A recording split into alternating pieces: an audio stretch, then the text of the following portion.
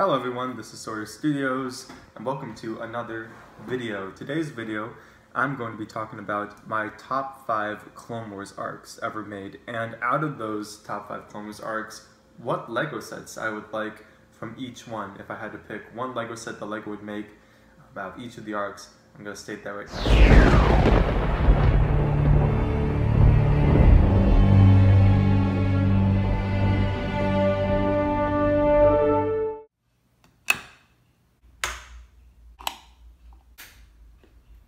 So first, let's get into, what are my top 5 arcs, starting with number 5 on the list, which is the Ahsoka arc at the end of Season 5.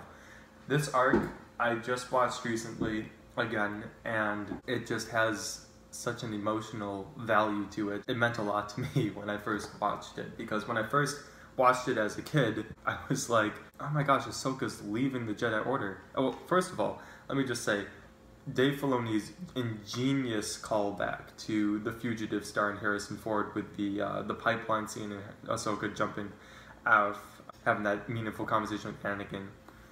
I think that that was really cool, because The Fugitive is one of my favorite movies with Harrison Ford in it, and it continued with the storyline just like that, because in that movie, spoilers, if you haven't seen The Fugitive yet, I would skip past this part, but very quickly, in the movie, Harrison Ford, he's contacting his friend, and he's trying to help him. He's trying to help Harrison prove that he's innocent. He's trying to help Harrison prove his innocence, because Harrison is in the same predicament as Ahsoka. But he actually ends up being the one setting him up and the one behind sort of the setup of Harrison Ford being arrested and accused and all that, which is exactly what happens with Barriss Offee and Ahsoka. So I love the parallels that they did. That was just really cool. But the huge emotionality that came from that arc was really the end, where I was like, oh my gosh, Ahsoka's like not gonna be in the Clone Wars anymore. She's just leaving. How foolish of me. How naive. Of course. And then Dave Filoni, had plans for her in the future. She wasn't going to leave. I thought that she was gone forever, and I was just like heartbroken. Like, that was like, oh my gosh. But then Rebels came out, and then we got to see Ahsoka again, and that was really great. The Ahsoka arc, they've already made a LEGO set that's based off of that arc specifically, which was the police gunship. Actually, I just ordered that set off of eBay, new, sealed in the box. That should be coming very soon. I'm very excited. So, because they've already made a police gunship, I don't think they need to do a remake of that set. That's one of those sets I feel like doesn't need a remake. I wish that they made it a little bit better when they originally made it, but I don't think it needs a remake. I think that the one LEGO set I'd ask for that from that arc would be sort of like a little Coruscant prison playset. You have like that office with Commander Fox standing in it, the doors, the ray shielded doors, and then you have a little prison cell with Ahsoka, and like some hallway designs that LEGO can do. I think, Ahsoka should be in it, Commander Fox, a Phase 2 version of him. I think Hound should be in it just because he's such a cool minifigure. I don't think LEGO would make a Hound, but like, he's great. If you don't know who Hound is, I'm showing you a picture of him right now. And then 2 shock troopers, just 2 regular shock troopers, like the ones that we got in the police gunship set. I think that'd be great. Maybe Anakin. If they wanted to not add 2 shock troopers, they could easily replace those minifigures with like an Anakin and Captain Rex when they're chasing Ahsoka. But sort of like a little mini prison layout play area. I think that'd just be a cool little set to have from that. All right, next, my 4th favorite Clone Wars arc is Clone Conspiracy, the Fives arc, the one in the Lost Missions. That consisted of the episodes The Unknown, Conspiracy, Fugitive, and Orders. That Fives' death is top 3 the saddest deaths ever, and just because he was so close to uncovering Order 66 and this huge conspiracy, but he failed, and it just, whenever a character in the Clone Wars is so close to like unveiling Palpatine's plan, I know it's not going to happen, because episode 3, Revenge of the Sith, that's a movie. I know it's not going to happen, but like, Dave Filoni is so good at making you like, oh, maybe, but maybe, and then it doesn't, and you just, and the fact that he dies is like so heartbreaking, and it hurts me every time I watch it. That's number 4, Clone Wars arc, and if I were to choose a set, I kind of went all out in this one. This is like totally not even realistic, not even close, not even remotely realistic. But if I had to choose a set that I would prefer, I'd like the Republic Medical Shuttle, like just a Republic, you know, the huge Republic attack shuttle that was sort of modded out to be a medical one at the very beginning, well, during the episode of The Unknown when they're trying to transport Tup, and it gets hijacked by separatists.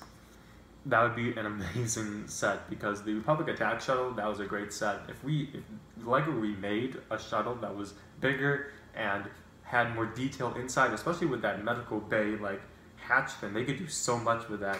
That would be such a cool set. It's sort of like a Republic version of the Imperial dropship. It would be so cool. And the minifigures, I just went all out because I knew this set was unrealistic to begin with, so I just went all out with the minifigures. I would have like a space Anakin, you know, Anakin with like his oxygen helmet on, Captain Rex with some special space tubes and stuff, Fives in his ARC Trooper armor, which we've never got a Fives. That could be an awesome set to get Fives in. We'd obviously have to have Tup. I'd like an officer, like a Republic officer, in the ship with Tup. A pilot, 2 would be nice.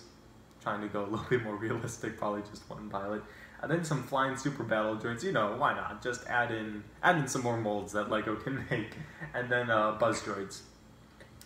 I think that would be a very solid set. Once again, don't think LEGO will ever make it. I can dream.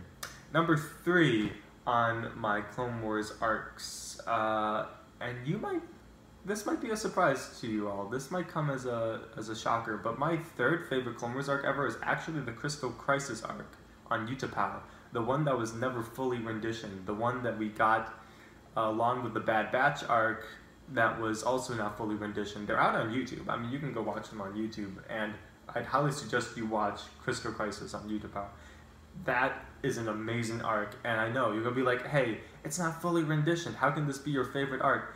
I don't need awesome animation and cinematography to recognize when there's a good Clone Wars story. Like Anakin and Obi-Wan, I don't know if you remember this, but like back in season 1, their relationship together, it was so great. They're bantering across to one another, their sarcastic comments. It's just, that was like one of my favorite parts of Clone Wars season 1, was just Anakin and Obi-Wan's relationship just being shown throughout those episodes. We kind of just lost that. I don't know what happened, but like we never got any more Anakin and Obi-Wan bantering. Like we didn't get that awesome humor anymore past like halfway through season 2. But then we get to season, I guess this isn't part of a season, but like then we get to this arc and it's just all back full force. Like their sass is so amazing. I watched that arc mainly just to laugh at Anakin's and Obi-Wan's comments. One of the ones that like make me laugh the hardest is where Obi-Wan sends Anakin to go get this beast so that they can start pulling the crystal across Utapau, and Anakin comes back with like a very like scrawny looking horse-like animal, and Obi-Wan's like, what happened to the other beasts out there? And Anakin's like, this is the only one that liked me. And Obi-Wan's like, he's like, Anakin. He's just like, why, you couldn't get a better animal? And Anakin's like, next time, why don't you get the animal? And Obi-Wan's like, next time I'll bring Master Windu. And Anakin's like, oh yeah, because he's lots of fun. I don't know, it's just great. But there's a couple like really emotional parts in Utapau. There's this one part where Anakin, he's like, I'll contact Ahsoka and see if she can. And then it kind of like just settles in. And he's like, oh, Ahsoka's not here. Like she left. And then Anakin and Obi-Wan have a very real talk. I'm not going to spoil the dialogue because you should just watch the episode, but there's a line in there that really gets you. I'd have a set, and I'd call it Defending the Crystal, and I think this would be a set with Obi-Wan and Anakin with the crystal, and I think this would be an amazing set because LEGO would just have to come out with a huge, like, freaking crystal. Or they could make a brick-built one. They could, okay, LEGO could make lots of green brick builds. Actually, I would prefer a brick-built crystal than just a huge transparent crystal that they make, like a mold. I think a brick-built one would be better. But you'd have Anakin and Obi-Wan. I think you could just add in 2 Magna Guards on Staps. I think that's a really cool set. Alright, number 2 on my list is, as I said, Siege of Mandalore. This arc it's such a good closer to the Clone Wars, and it shows Captain Rex and Ahsoka like we've never seen them before. And the battle scenes are really awesome, the animation is great. There are some really dark moments, like Darth Maul's hallway scene, sort of like mirroring the Darth Vader hallway scene in Rogue One. Anyway, I can go into that arc for, like, the Order 66 scene. Oh my gosh. I need to stop or else I'm going to get too far into it. Anyway, like I said, I would want them to remake the dropship, but I would want them to add in an AT-TE Walker with the dropship instead of an AT-OT Walker. I know, that probably would end up being $300, like a $300 set, but I don't care. I want them to make a 501st dropship and AT-TE Walker. I think that would be absolutely amazing. They need to remake the dropship. They don't need, okay, LEGO doesn't need to do anything, but like, it would be an amazing thing to do. Minifigures I would have in it would be Captain Vaughn, of course. I'd have 2 501st Troopers and then 2 501st Pilots, one for the dropship, one for the AT-TE Walker. Solid set. If I try really hard, I can see LEGO making this in the future. That's the set that I would choose from Siege of Mandalore. We've already gotten a Mandalore version of Ahsoka Tano, so like, we don't need her in that set. And, you know, it doesn't have to be 2 501st Troopers. It could be a 501st Trooper and a 332nd Trooper. I think that would be cool. We could get more of those, because, I mean, I would love to get more of those troopers. Then my very favorite Clone Wars arc is the Shadow Collective. This consists of the episodes Revival, Eminence, Shades of Reason, and The Lawless. Let me explain the Shadow Collective. This arc is packed full of so much of my favorite things ever. It just is packed. It's jam-packed full of so much of my favorite things. Here's one, Hondo Ohnaka, like my top 5 favorite character. He's in my top 5 list of favorite Clone Wars characters. Hondo Ohnaka. He's in my top 5 list of favorite Star Wars characters. Let's just be real here. He has some amazing lines. And just like seeing him in action, especially with Obi-Wan again. That first episode gave me chills when I first saw it. And it just made me laugh. It made me smile so much just to see Hondo again. And I think the way that he is portrayed in that episode is absolutely 100% beautiful, like flawless. It was amazing. And I mean, okay, this arc has a lot of amazing lightsaber battles. Let's just say the first episode, we've got Adi Gallia and Obi-Wan Kenobi fight Savage Opress and Darth Maul. She unfortunately dies. But then you have Obi-Wan Kenobi with 2 lightsabers fighting Darth Maul and Savage Opress. That's an underrated lightsaber fight right there. It's just, like Obi-Wan is he's so BA in that scene. It's amazing. And let's not forget, we also have, in the same arc, Pre-Vizsla versus Darth Maul. That's an epic fight scene. And then we have Darth Sidious versus Darth Maul and Savage Opress. I remember when Season 5 trailer came out. It already looked amazing. Everything about Season 5 looked phenomenal. And I just remember like, oh my gosh, this looks like an amazing season. And then the trailer goes dark, and then it just like appears, you know, like Darth Sidious is walking towards like the 2 Mandalorians. In the background you just hear like his evil laughter. There's like, there can only be 2. And you are no longer my apprentice. And then he has his 2 lightsabers, and he's fighting Darth Maul, Savage Opress. And I remember at the Star Wars, the Clone Wars celebration or whatever, everyone was going insane, and I was like, oh my gosh, like what? It was amazing. A bunch of really awesome lightsaber battles, 3, 4, if sort of. A great storyline. And also you get to see Satine, Duchess Satine again, and you get to see, unfortunately, her fall, and then her death, and Obi-Wan there. And that's one of the most emotional things I've ever witnessed. I mean, that was just heartbreaking. You can see Obi-Wan die a little inside when Duchess Satine just dies in his arms, and like he's still on the light side. Some of my favorite dialogue is in that arc where he's like, it takes strength to resist the dark side, only the weak embrace it. But he, like, you know, he tries to level with Darth Maul. He's like, you know, I understand, you know. Obi-Wan still at this point is trying to be that voice of reason, that voice of kindness and mercy and compassion, even when Darth Maul is choking the person he loves. I just have so much more respect for Obi-Wan after watching that arc. It's just, oh, it's so good. Anyway, I'm getting really off topic and into why this arc. Anyway, Lego. I want them to make a Comork class fighter / transport, which is the Mandalorian fighter / transport. We've gotten a Mandalorian fighter. That's Pre-Vizsla fighter. We haven't gotten the transport. The transport's bigger. So the fighter, it's just the fighter. The transport are the ones that we see throughout the arc, where the bottom opens up, the seats come down, and Mandalorians come out. I want that. I don't want a fighter. I don't want a Mandalorian fighter. I want a Comork class fighter / transport. That is what I want.